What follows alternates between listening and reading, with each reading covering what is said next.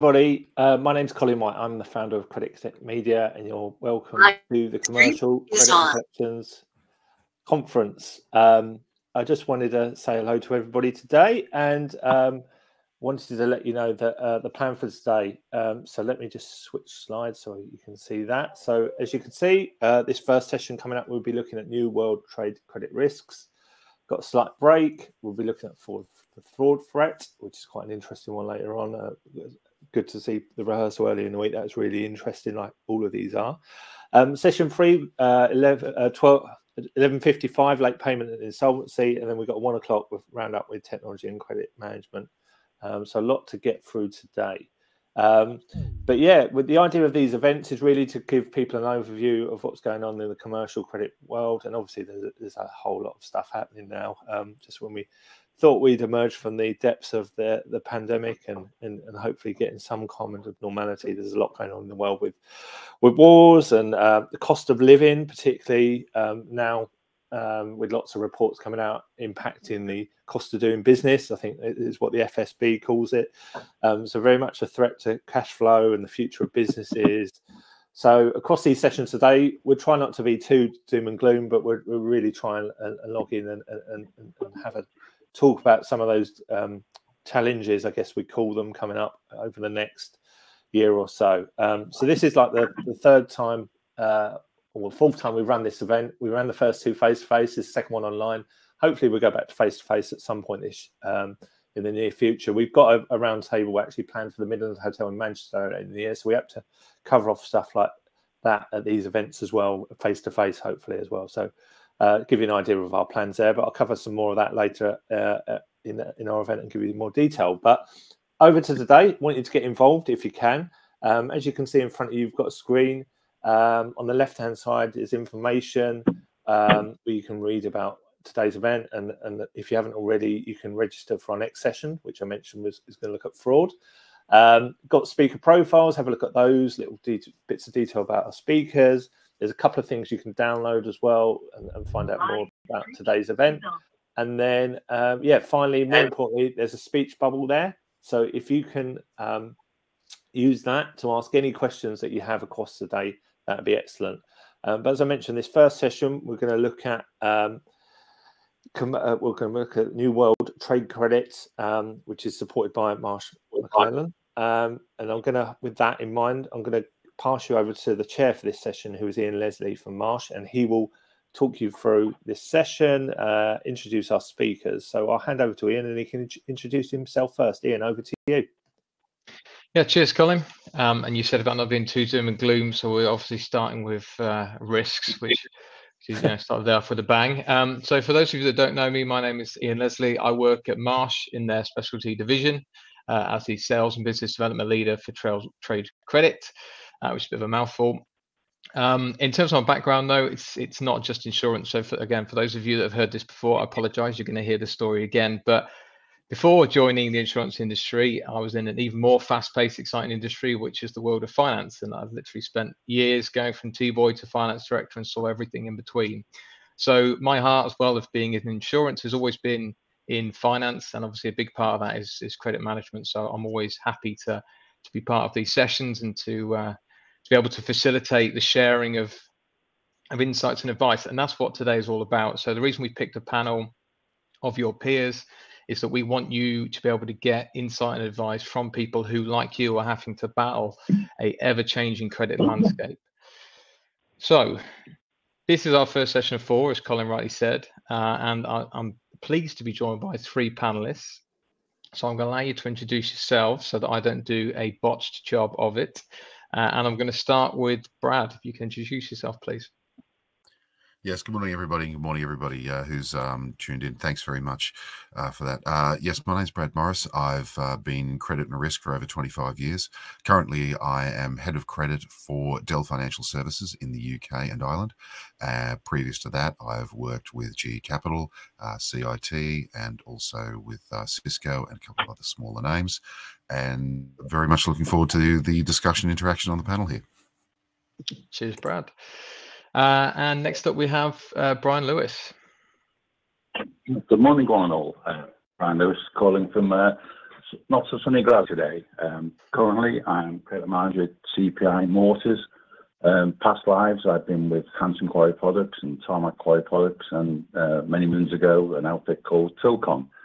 Very pleased to be here this morning and hope I can make a worthwhile contribution. Cheers, Brian. Thank you for that. I'm sure you will. Last up, no means least, Simon Philpin. Thank you, Ian. Yes, Simon Philpin. I've been in the credit insurance industry now for 22 years. Initially started a career at Tradius, where I was there for 12 years, where I concentrated on risk analysis and highly leveraged private equity-backed businesses. For the last 8 years, I've been at Markel, where my role is Global Head of Business Development. So we basically look at businesses, look to put policies in place, but equally, I think, which is important for today's discussion, is reviewing credit management procedures of large businesses, and I'm sure we'll be touching on that today. So thank you, Ian. Yep, cheers. Thank you for that, Simon. So just a couple of housekeeping things before we get started with the questions. So as Colin said, this obviously is the second time that we're doing this online, which means you get the joys of it being reasonably interactive. And whilst obviously you guys don't have microphones and can't speak to us, you can still get involved. So on the right-hand side, you'll see the ability to ask questions, an area that I'll be looking at throughout the session. So if you do have any questions, we will try and save them to the end unless they're really pertinent for what we're talking about. But do feel free to ask any questions you have. If you want to direct them at a panel member, you can do. Just let me know via the question and I'll do that. If you want them to be more general, that is fine too. So let's get into it. So Brian, I'm going to come to you first. Obviously, we've talked before we started about all the impacts that have happened globally, but for you personally, how has your business been impacted over the last 6 months, and how has this impacted your credit management function? I think over the last 6 months and down to the end of Q4 last year, the biggest impact was the availability of materials to us. We're a manufacturer, so we're dependent on raw material supplies, and at times we're on allocation of materials from our suppliers, from the quarrying companies and the cement producers, fundamental basic materials for us. And we were down in places 20-25% of our demand. In turn, that made the availability of our product to our customers slightly less reduced in terms of what we could produce and fulfill orders. And at the same time, we were seeing an increase in demand, which got the two bits not joining each other. So from a supply and sales viewpoint, that was very, very difficult. We were coupled then with one of our major plants having a breakdown, and normally it's down for 3 or 4 days. Our problem was it was down for 3 or 4 weeks because the parts we couldn't get in from Germany because of Brexit, production issues over there, and then shipping issues over there. And looking to source materials, we've been importing cement to make up some of the shortfall here in the UK, and trying to ship those around the country to wherever we could get it. Obviously, that increased cost in terms increased prices, which we absorbed for the down to end of Q4. But we've seen 2 substantial price increases this year going on to our sales values. And in turn, we're seeing customers still demanding product. It hasn't really slowed down, albeit there's a forecast last week in construction news that house building will start to slow, which is one of our major marketplaces.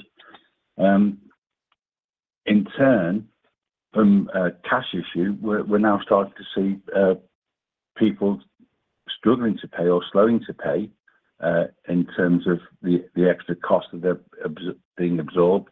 And in, I don't know, probably about 15 instances, we've been asked to put back cost breakdowns to customers over the last 12 months or so they can go to their paymasters to negotiate increases because they've been tied into fixed price contracts. And that is becoming a problem because substantial material increases to customers who are on fixed price contracts impacts their cash flow and obviously their profitability. relatively a small margin that they can absorb, and then we will start to see cash flow issues, which are just starting to raise their head at the moment. And the other impact that we've had is the change to the financial reporting through COVID to Companies House. Companies now starting to catch up, and in terms, we're seeing the effect in financial accounts of what's happened over the last 2 years. It's starting to unwind and affecting the creditworthiness of the balance sheet items, i.e. the net worth of the business, in turn affecting for some of those people who insure the amount of insurance cover they can get on their debt as well. So it's a pretty mixed bag. I've got to say, it's not just one thing that's affected us. It's a combination of factors. Yeah, so it's a really good point you raised about the financial accounts, because I think we've always known that they're delayed, because even when people put them online, they relate to the previous year. But because of the 2 years that we've had, you almost have this strange scenario where you've got lots of sets of accounts being published, and either they're still impacted positively or negatively, or like you were saying, they just don't really give that full true picture yet. How is we'll kind of come to this a little bit later, but is there anything you're doing at the moment to get around that issue? I just had to think about financial accounts. One of the other maneuvers we're seeing at the moment are people extending year-end reporting dates. Seen quite a few of those, even this week, and it's only Tuesday. In terms of getting that information, when we're looking to assess new customers or increasing credit exposure, we are insisting now upon up-to-date management accounts. Let's see where you are. And a conversation I had with somebody on Friday was, well, I'm only asking for credit. I said, yeah, and I'm asking for information to make a decision. If I was your bank manager, I'd want the same information. And at the end of the day, we are a bank. We're given an unsecured credit period for a specified period of time, whatever the terms might be. And we'd just like to have as much information as possible to make a good decision for all of us. So where people are refusing to provide that management account information, you have to question how they're running their business, or why they would not share that information if they're trying to increase the credit facilities. Yeah, I completely agree, Brian. I think that's a really interesting way of looking at it, as well as like I said, in terms of being the same as a bank, because essentially you are giving credit. I'm going to stick with the happy theme of disruption here, and come across to you, Brad. Supply chain disruption has continued to be a real concern. Obviously, we saw a few standout things over the last 2 years, but it hasn't really eased off. How has that affected your business, and what's the knock-on effect for you personally in terms of credit management? Yeah, thanks very much, Ian. So the short version is, within the technology sector, that's where I am within Dell. And even this can ripple over to those who play in the automotive sector. The global microchip shortage continues to be a significant issue in delaying the fulfillment of customer orders. Now, where credit offering is in place, it does allow the customer them to the front of the queue in terms of the production cycle and the delivery cycle. Now, that's great, because it does show that the credit function does have a particular value add to the entire customer experience. The downside with this is that sometimes where credit is called upon will be to make a rush decision. That could come from a multitude of reasons, boiling down to if the customer can meet a particular production deadline. There are a number of price rises at the materials level, at the supply chain level, that many customers and many suppliers and distributors are trying to avoid. So if they can see a price rise is looming, let's say in the next quarter, there is a significant push to try and get it in with this quarter, to at least place the order, so that locks in that price and saves the customer ultimately some money. And then you have the ominous quarter end deadlines that are always in push. Now, that could either be for yourself or for the distribution partner. So this means that the credit function needs to have very quick decisions to either extend existing credit lines or if you've, let's say, managed to convert let's say a lead or a prospective customer, if you've managed to convert that into a now a hot lead and you want to onboard it, there's now a rush to try and get the entire due diligence process done within a shorter manner of time. Now, regrettably, there's no quick fix to a lot of these decisions and a lot of these problems. There isn't a silver bullet that's going to stop any of this, and I think it's going to get worse. Sorry to be the bearer of bad news. I think it's going to get worse as we head into more inflation, more energy pressures, more supply chain issues. There's going to be more and more. However, the best way, I think, to mitigate some of this is on a few phases, and I'll get to it later, is to have robust communication channels with your commercial leaders, so that if there is a quarter-end rush, your commercial leaders can, your commercial directors can then start to divide up the priorities. In one sense, that's kind of their job, as opposed to your credit team getting hit with 20 requests, all of which are urgent. So it's best to have that there, but also at a strategic level, make sure that your management understands that the credit function is under an unprecedented level of pressure, both internally and externally, and that they are given empowerment to make decisions with, let's say, for lack of better words, a diluted level of information. They might not have everything they want to make them comfortable, but have a mindset to say, with the information we have to hand, can we make a robust decision?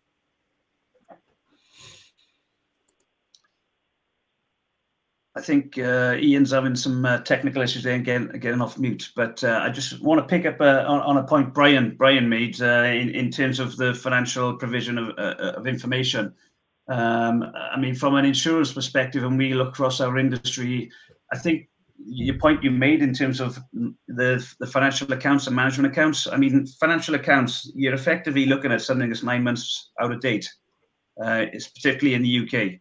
So 9 months out of date. I mean, our biggest concern as a risk underwriter, we're making a decision now for the next 12 months looking forward.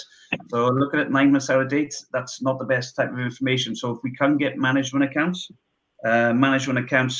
some people are open to it, some people are not. It'd be good to get, I mean, Brad and Brian, do you actually provide financial or management accounts to credit insurers yourselves if required? Because having the insight and seeing the forecast, what you're looking at, is a lot easier than looking backwards at 9 months to make a credit limit decision. So Brian here. In answer to that question, we have provided management account information when we've been asked for it on very few occasions. Obviously, part of a PLC, it's slightly difficult to provide consolidated, but from an OpCo provision, yes, we have done, and in the recent past to one of our major suppliers for exactly that reason, that they wanted up-to-date information to make a decision to increase our credit limit with them. Hi guys, thanks for that assignment. That was appreciated. I think after 2 years we might have actually got this nailed, but never mind. I blame the change in location rather than my poor inability to work a internet browser, which I should really know what I'm doing by now, but never mind. So thanks, Brad, as well. I did want to say thank you and did say thank you, but couldn't unmute myself to say thanks for the piece on supply chain disruption. I think, like you said, it's something that still is affecting us now. We've talked about a couple of things, and hopefully you didn't touch on this one. I had to log off and log back on, Simon.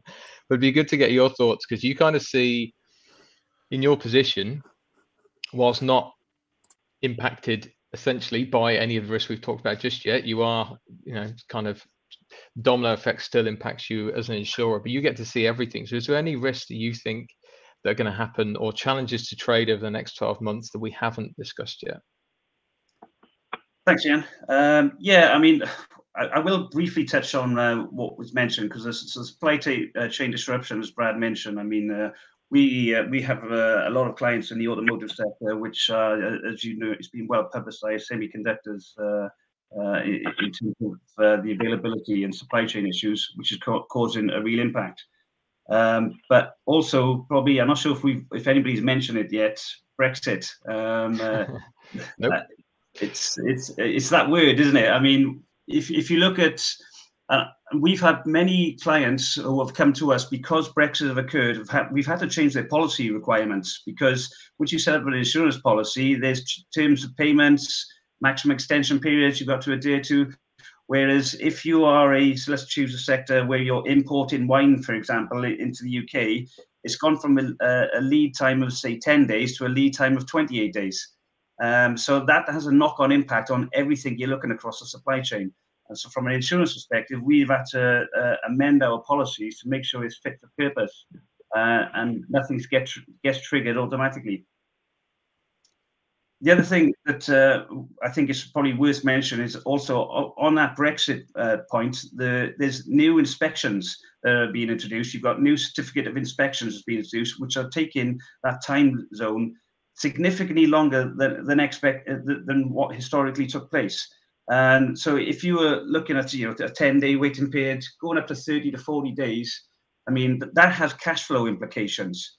So when we get onto the point in terms of what other things we're seeing cash flow implications, Ian, which I can tie in that into the inflationary pressures we're seeing at the moment with sort of hyperinflations. If you're getting the inflationary pressures you've got at the moment, and it's probably a point that Brian made in terms of cost increase. What if you are supplying into, I know some steel manufacturers supplying into the automotive, they're on 12 months fixed price contracts. If you're on fixed price contracts, it's very difficult to actually to amend those prices. So you've got to look to absorb them or try and recover them after that 12-month period is up. It'd be good to get some feedback from the other guys as well, actually, if they've seen fixed price contracts in their own sectors, because it is causing us issues. And then goes into obviously the issues then leading into liquidity issues. We are then seeing issues at the moment because of the uncertainty moving forward, businesses access to funding. Now we do speak on many different forums with UK Finance. What we don't see is how busy the banking industry is being at the moment. So we don't know if they are being restricted in their RCS facilities, their overdraft facilities, because as everybody know that once you get into difficulty in an economic environment which is deteriorating, it's not just when you're going into that economic environment that you need it. It's actually coming out of a recession that you need the liquidity. Because when you're coming out of a recession, you need to grow your working capital, and if you haven't got access to liquidity, then that's a real concern, because we see a lot more insolvencies coming out of a recession. So we are looking, Ian, more of our concern is probably the next maybe 12 to 24 months, not the imminent now, because, are we about to go into recession? It's, a big question, and I'm sure there's more smarter people than me who can answer that. But once we do go into recession, the concern for us as an underwriter is the access to liquidity coming out of it. Yeah, good points. And Brian, obviously, Simon mentioned about the fixed price contracts. Anything you want to add on that? No, I would endorse exactly what he said, and just to reiterate the point that I made, that within our industry, our customers who are tied into fixed price contracts don't have the margin to absorb those costs, and that's become the problem. Yeah, exactly. And then Simon, before we move on to the next question, one thing I just wanted to ask you, obviously, Brian touched on it earlier about the impact of the financials, not only just their age, but also now, their validity is being used for analysis. Is any thoughts you've got from Markel's side? Is that a problem that you're facing? Is there anything you're doing as an insurer to help clients through that? Yeah, I mean, we're trying to be as connected to our policyholders as much as we can. The trouble you have with be careful what I say. The trouble you have with management accounts is that they're not audited. But obviously, auditors have clearly been under scrutiny over the last 24 months. So we really need to concentrate when we're looking at management accounts, the reality of them. If we see a set of financial accounts which are deteriorating for the last 2 years, and yet there's inflationary pressures going on now, and then we see a set of management accounts which haven't been audited and they look phenomenal. We really need to question those figures. So it's really a difficult process to go through because they haven't been audited. So you do have to take them with a pinch of salt. And that's when and probably going back to the point that Brad made about relationships, that's where your relationship with your client comes to the forefront here. Is do you buy into the performance or the financial accounts or the management accounts that you're seeing? So it's a case of, yes, Ian, it's getting the management accounts, but it's also being, how accurate are these figures you're seeing as well? Yeah, it's no surprise it was the underwriter that came out with that, but yeah, I would agree. Brad, anything you wanted to add on the financial statement side? I think just making sure that making sure the communication is there. Yes, you're going to get managements that won't be detailed, and I think you do have to take them with a pinch of salt. Even saying, okay, even if I erode this margin by X amount, by if I take their profitability down by a certain percentage, do they still have buffer? If their collection period was to increase by, let's say, another 20 or 30 days, how much pressure does that put on them? So there are ways I think we should look to maybe just quickly, and again, I think speed, certainly in my industry, is quick, but certainly if we can get something in the credit assessment models that will allow you to just tinker with those management accounts and think, right, if I just take away that and take away that, are these guys still treading water? So that, I think, would be a big help to the credit function inside when we go into these positions. Yeah, agree. Ian, probably one other thing I haven't mentioned, which is what we're seeing at the moment, is more of a macro point of view, and be good to gather people's points, is foreign direct investment into the UK over the last 5 years has continued to deteriorate. So that's having a knock-on impact in terms of jobs, the wider economy in the UK, expertise. So it's an interesting fact. If you look at, I get the data of Trade and Economics, but if you look at FDI investment in the UK since the Brexit decision, you can probably understand now why the GDP growth in the UK is below the rest of the EU, because we're just not seeing it anymore, and people are questioning. You may have guessed what my view is on Brexit, but I think the impact is what we're seeing now is from the decision back in 2016 is a real concern moving forward. Yep. Well, it's a good thing we're patching those relationships at the moment, aren't we? So that's good to see. Is there any comments, Brad, Brian, that you want to come in on foreign investment or any Brexit impacts that you guys may have seen? Certainly think yes. Sorry, certainly think it's both import and export. What I've seen is that Brexit was touted to say that the UK will be a world leader in STEM fields. So what I've seen is a lot of certainly in the technology sector is that whilst the UK are trying to increase that certainly in technology development, what they then try to do is export the equipment. So they configure it in the UK because that's where all the brains are, and then export it to foreign branches, then hitting large tax and export and excise barriers. So this will have a knock-on impact for the for the total cost of the exercise they're looking at. Cool, thanks, Brad. So we're going to move away from the happy topic of Brexit just for a period of time. Sorry, yeah. That's fine, mate, it's fine. It definitely is a risk, and I think obviously it's one of those where we didn't see the full impact because of the pandemic, and only now are you kind of seeing this mix-up of different events. But what I do want to focus on, and I'm going to come to you with this, Brian, is obviously the pandemic changed a lot of things for us. Ignore obviously the human impact. I'm talking more about the ways of working, the way we worked as teams. Do you think is there anything that you personally, as a business and as an individual, have learnt in terms of from the handling of the pandemic? Quite a few things. I'm sure there will be people writing books about this in time to come. initially, I would say the reaction to the pandemic and the changes that were forced upon us, and the way that the businesses changed to that, and in many cases with serious pace behind those changes. Apart from the IT issues, heaven knows, I've said this previously. We put this plan into place with an IT department. We said, well, to do this would take probably 2 or 3 years. With the situation that we were all facing, it took 2 or 3 weeks. The majority of businesses up and running remotely, working with hybrid patterns or working totally remotely.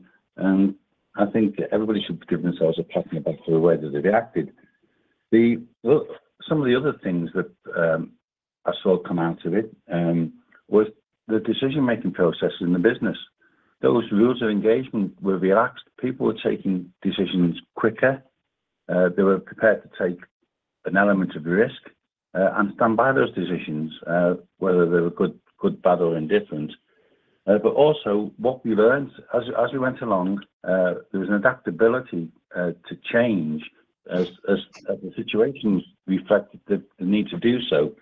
And if we look at the other factor the other factor in that was the resilience of staff to take on the change and react, and also to be a real font of ideas and knowledge and suggestions of how things could be done differently, in some cases better, in lots of cases better.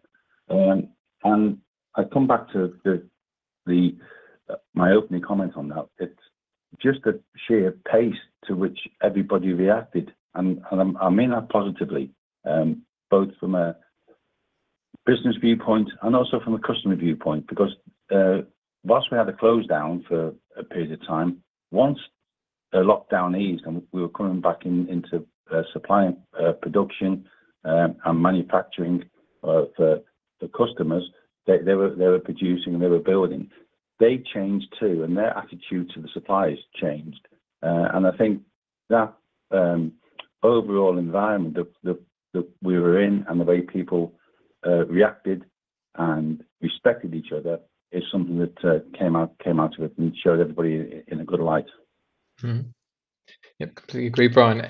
In terms of now that we've kind of come out of that and businesses are returning to normality, I mean, thinking about your business specifically here, but how have you kind of found that snap back? Are you still retaining a lot of the changes that you made during those 2 years, or have you kind of found new ways of working post-pandemic? It's a bit of both, to be honest. We've certainly held on to the good lessons. We still work hybrid. We have a hybrid working model. We've changed in terms of how our staff can work, and we've changed in terms of the point that was being made earlier on by Brad of how we look at, for example, the risk assessment has changed a wee bit. It's a speedy process, and some of those things that people were doing for the sake of doing, we've cast aside and tried to use our time a lot more productively and say, well, we don't need to do that because it's just a check we didn't need to do. For example, nothing came out of it, and we can replace it by doing B instead of doing A. And in terms of the working environment, people have got used to a bit more space around the desks. And I come back to the fact that we are still operating a hybrid model to people's choice. We have to change the contract of employment to give them the option and specify what they would like to do. And that's been received well. And the staff themselves seem happier and productive, and quite a lot of people were grateful for furlough, and they're grateful that they could also come back to the job they're doing beforehand. Yeah, that's really good to hear, because I know that a lot of businesses have struggled kind of finding their feet in terms of coming back to normality and how much they revert back, how much they don't. It's just interesting to hear your sides. Simon, Brad, anything you want to add in terms of lessons learned from the pandemic? I think just touching on what Brian just said there. I mean, I think the hybrid model, which he touched on, the working from home, and what days should you be in the office, what days should you be at home. I think the sort of staff morale is a lot higher with a hybrid model, which makes a big difference on productivity. Don't get me wrong. I mean, I look at it from two perspectives. One, business development, where we all need to get more clients, but equally from a maintaining relationship point of view as well. I think both has a place. The online, you can maintain relationships, that's fine, but actually to establish and on the business development side and actually pitch for business, for me, that has to be done face to face. You get a lot more in terms of connectivity when you're speaking to the opposite person in a room than what you would online if you meet them for the first time. And after that first time, agreed, I think you can maintain relationships. I mean, there's nothing worse than me having a day of my time spent when I have to travel 400 miles to a meeting and 400 miles back. I'm spending the best part of 8 to 10 hours driving for the day, which clearly is not productive. But then if you look at that from a staff perspective in a company, if you are taking out 2 hours a day commuting back and forth work, that's easily 2 hours of more available time you have to potentially do more work. What we've found at Markel, our productivity levels have increased with the hybrid model because of that very reason. And Brad, any final thoughts for you in terms of that hybrid working? So the kind of post-pandemic lessons that have been learned. I think I think it's a matter of productivity. Again, you do lose commuting time, like was just said there with visiting clients. So I think as long as the job is getting done and getting done well, but we're a social animal. There is no substitute for us working face to face, having those accidental coffee.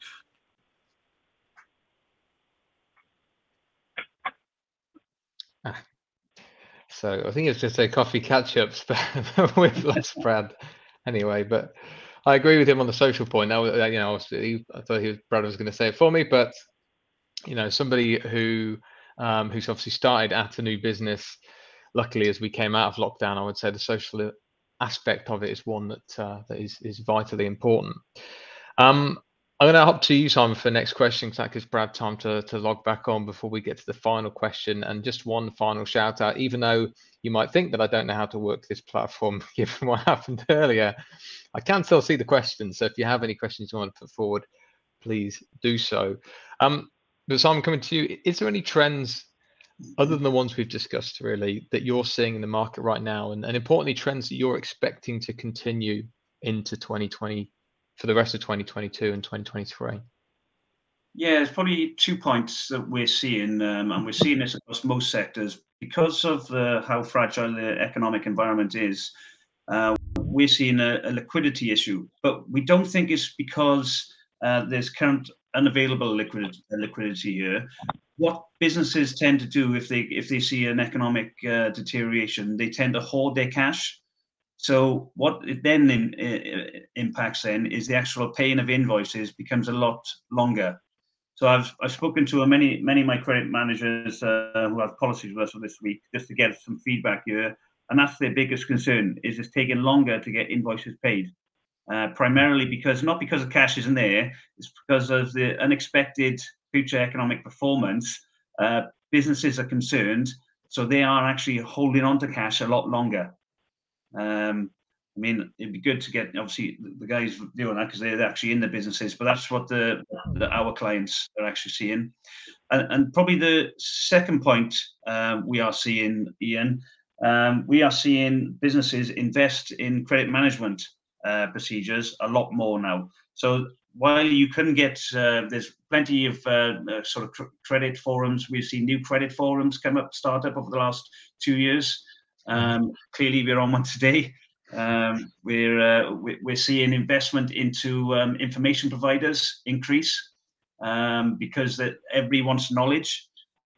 So what I would suggest is, if you are looking to look at the trends at the moment, I think information providers and investing in credit management procedures is probably one thing that we're seeing grow quite considerably over the last, say, 6 to 12 months.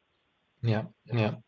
And Brian, from your side on the liquidity piece, someone mentioned about the kind of receivables days, debtor days increasing. Is that something you're starting to see in your business? At the end of May, I've got to say a resounding no to that. We had a good month. But when you look at the underlying trend, you are seeing the same names starting to come up now with those issues that Simon referred to, looking to hold for a little bit longer. And if they can change the way they pay you, you have these subtle habit changes. They move you a payment day out by 3 or 4 days. They may decide to stop paying you by faster same-day payments and go to a back. It slows it down even further. Or heaven forbid, they say, I'm going to send you a check, which costs you another week. So it's been able to pick up on those, like I said, those subtle changes in habit.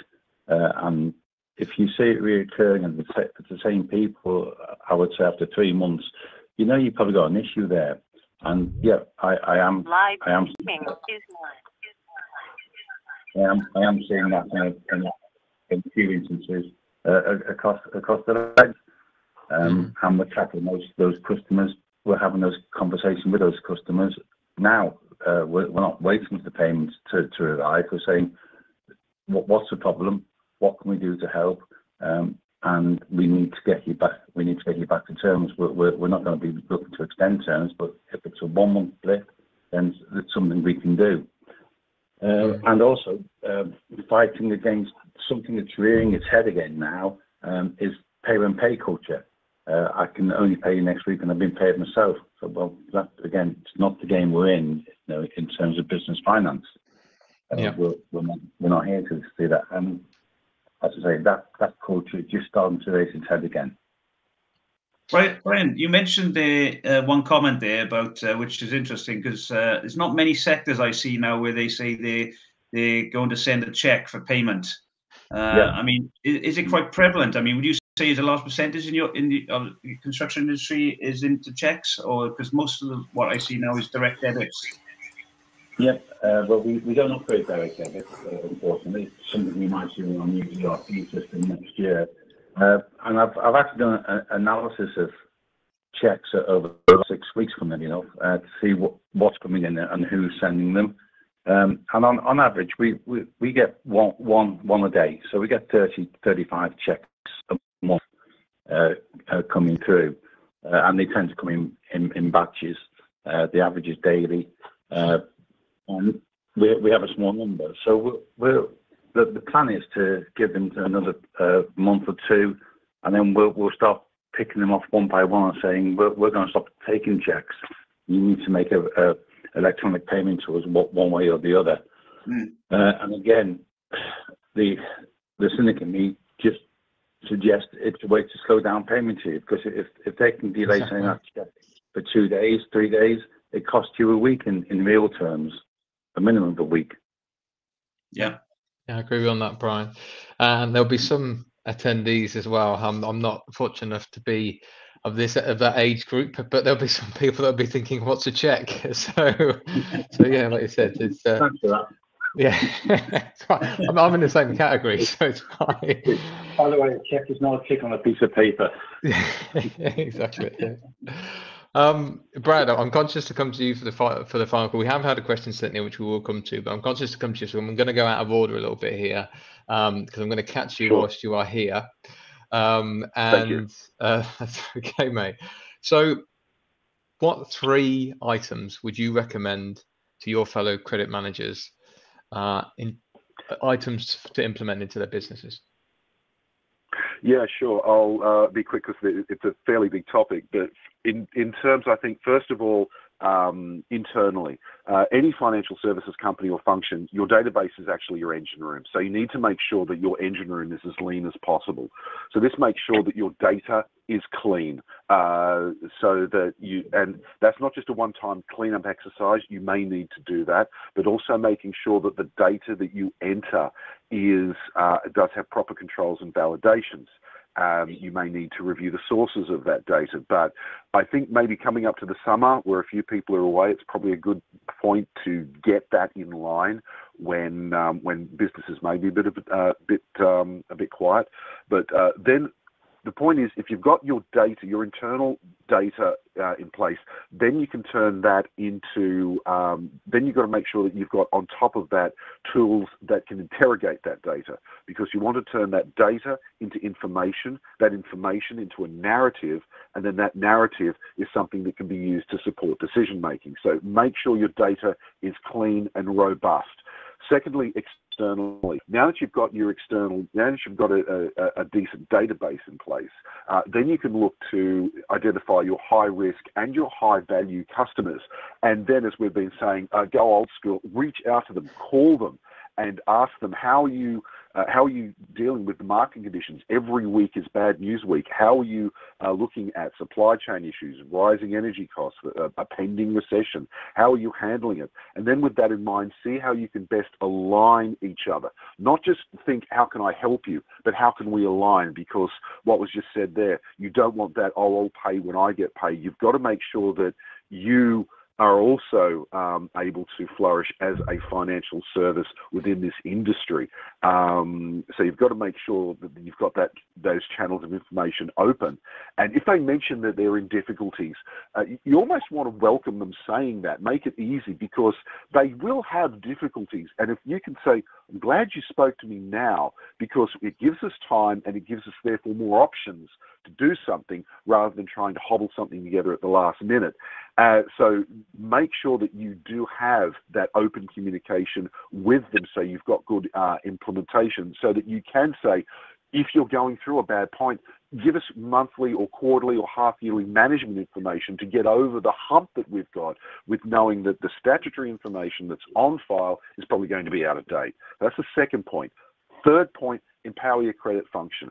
If that is making even something simple like, can the person who's chasing a credit letter, an overdue invoice, do they have some discretion to at least alleviate a small problem, waiver some late payment fees, if that there is a valid reason, give them some power to extend maybe on a small value invoice under, let's say, £500 or something like that. If you've got that in place, you can at least say that you're making a modest contribution. You've gone back to your client and you've said, okay, we've given you a little leeway. Now let's work to put this together. So what I've noticed, so third thing, just make sure that your credit function is empowered to make those quick and timely decisions, knowing that they might not have the best set of data in place.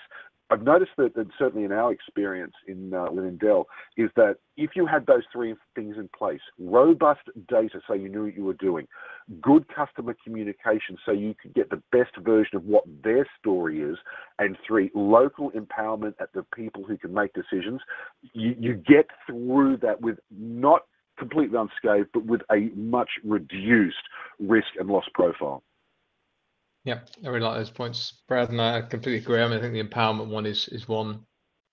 We were talking earlier around lessons from the pandemic and people being agile, not just in terms of where they're physically located, but also in terms of their day-to-day work. Is that something you guys have implemented your side, Dell? Yes, that's right. Yeah. The moment we saw that lockdowns were in place, we thought, okay, we are going to expect customers to call and ask for moratoriums or extensions or payment plans. So do that, and and not only that, because we were a regulated institution, that really went well with the regulators.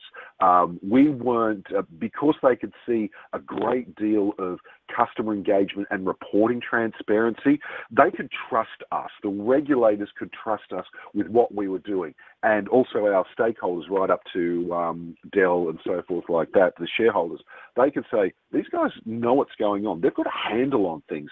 So we can trust they're on the ground day-to-day, minute-to-minute decision making.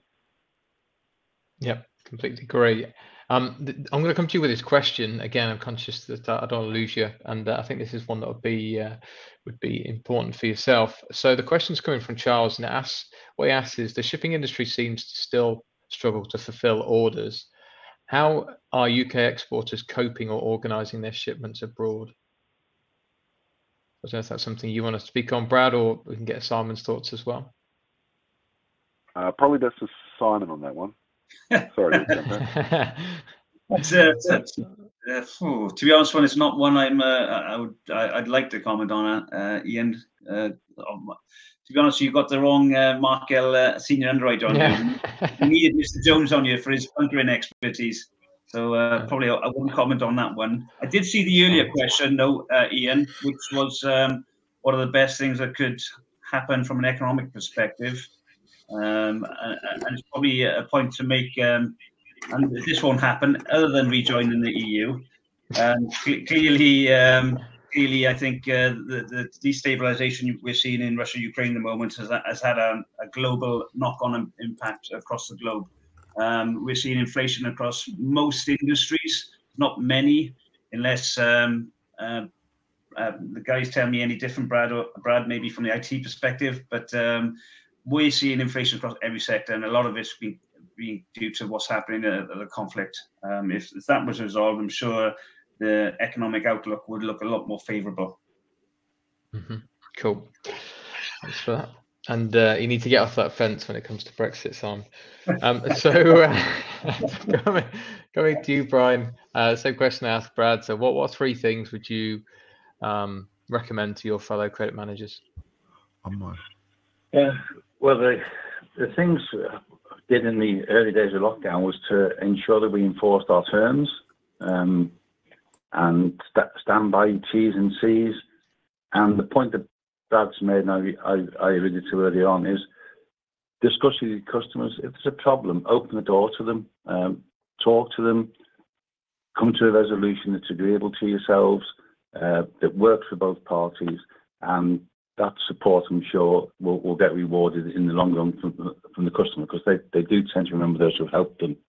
And the other point I would make, which is, I think, has been unspoken so far this morning, you need to get on side with your sales team. You need to involve your sales team. If you can get to their meetings, if you can talk to them, you can help them. You can get them to resolve the queries a lot more faster for yourselves if you have queries and disputes, and tap into their knowledge to the customer.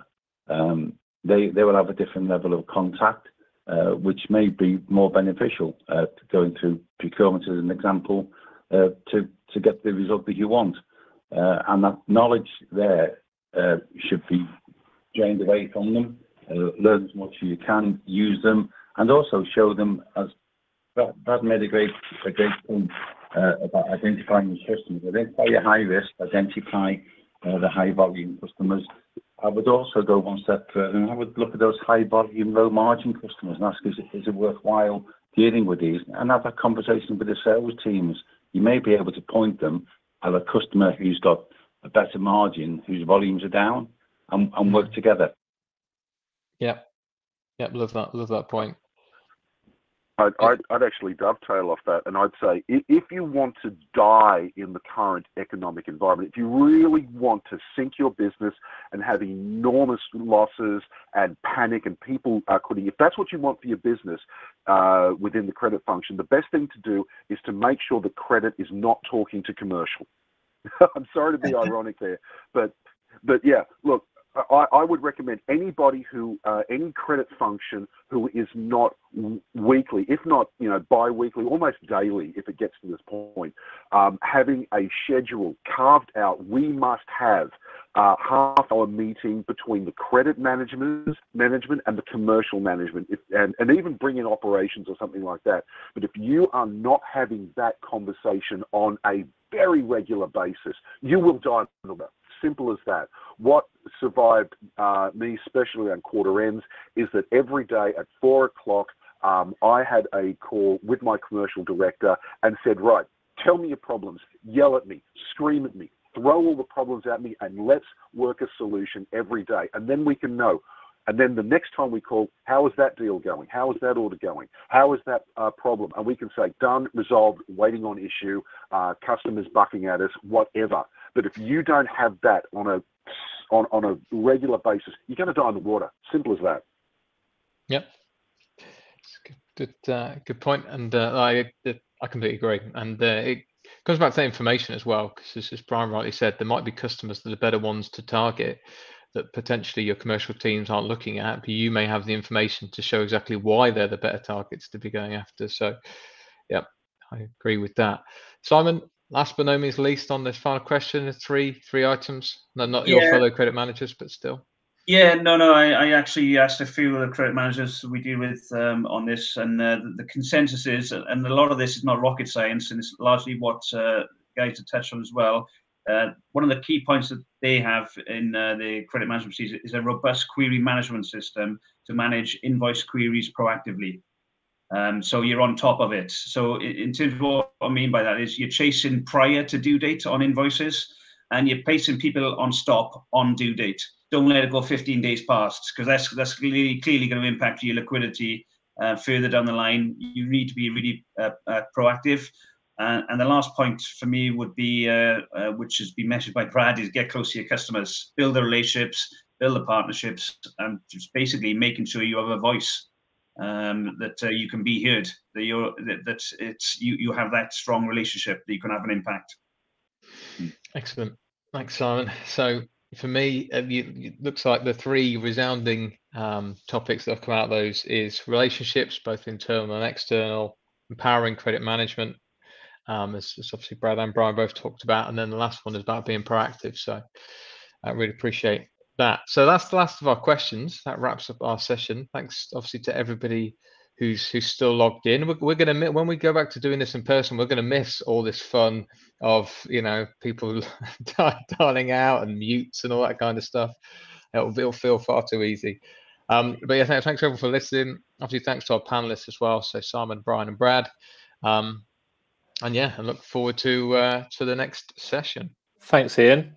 Yeah. Thank you, everybody. Appreciate that. So yeah, no, really interesting to hear everybody's thoughts there. Probably for everybody who's tuned in with the technical stuff, it's frustrating for everybody watching, as I'm sure it is for us. But hopefully, it didn't interrupt the main content of the event.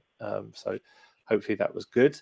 Obviously, we're running time, so we're going to move to our next session in around about 15 minutes, which starts at 10:45, and we're going to be looking at the threat of fraud upon commercial credit management, which we're hoping wasn't the reason why we were interrupted in this event. So shouldn't really joke about it, but it's obviously a big issue that's going to be impacting a lot of businesses. So we'll be looking at that shortly. And Ian will be joining us again later for a session on technology at 1 p.m. So I'd like to wrap this session up now by thanking Ian, Brad, Simon and Brian for all their thoughts and insight, and of course Ian especially for chairing the session. We're going to wrap this up now for this particular session. For anybody who's missed it, it's recorded, so we will share this on the Commercial Credit Collections website soon as well with links. But for now, we'll say goodbye and thank you all for tuning in. Thanks a lot. Cheers. Bye. Thank you. Bye. Bye-bye.